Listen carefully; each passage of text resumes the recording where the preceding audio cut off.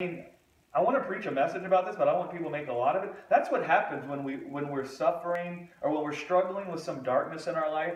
It's because we've experienced trauma or pain. Mm-hmm. And then our heart has sprung into action to try to deliver us from the pain. Sure. Yeah. Right? Yeah. And then that keeps the trauma or the lie in our heart because we keep trying to comfort ourselves from the pain. Well, what God comes and does is He comes and reveals Himself so much to us that we begin to feel safe in the midst of the uncomfortableness.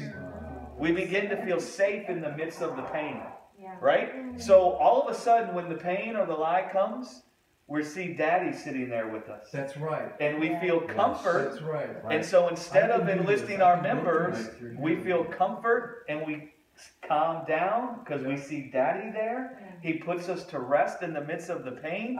We don't enlist our members at that point, and then all of a sudden the foundation from where the lie can get plucked out of our heart because we die. Yes. In our heart, if you can see what I'm saying. We give up the ghost in that place. So Jesus he was busy dying to the word in the world about His life on the cross. There was a word in the world about man. He became that image on the cross, right? And He was busy dying unto it. And then the great pressure came for Him to save Himself from the pain. And in that moment, God, through the Holy Spirit, comforted Him. Psalm 23. Right. The Holy Spirit filled His soul, filled with life in the midst of Him dying. And it put His members to rest so He could find comfort in the midst of the pain from God. And instead of enlisting His members to try to clothe Himself, He could cry out to God and rest. And then He could die on behalf of all mankind to the word in the world about man's life. And that's the only way God could raise Him up. To the truth. Amen. And then we could see the truth. But see, that's what God comes to do in all of us. And so what happens is we try to deal with our own pain. There's no shame in that, guys. But what this gospel will do is you'll become so aware of God and God with you in darkness and Abba with you. And what it means that Abba's there is what will happen is the next time that pain comes, you'll become more aware of Abba than you will of the pain. And what will happen is all the other times when you would spring into action to take care of it yourself, you'll all of a sudden find something else happening in you where you don't do anything.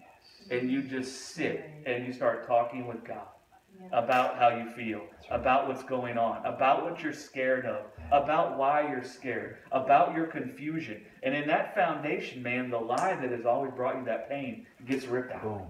And it's gone. Yes.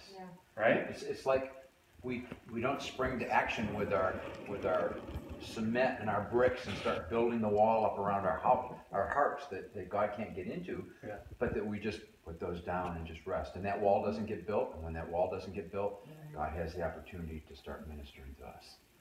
And God does it. Yeah, and God does it, right. Yeah. He persuades you of His integrity. To the degree you become so aware of His integrity to you that His integrity towards you will disesteem the pain. Amen. Right? Yes. It'll cause the pain to start shrinking in the eyes of Abba. It's like, take this away.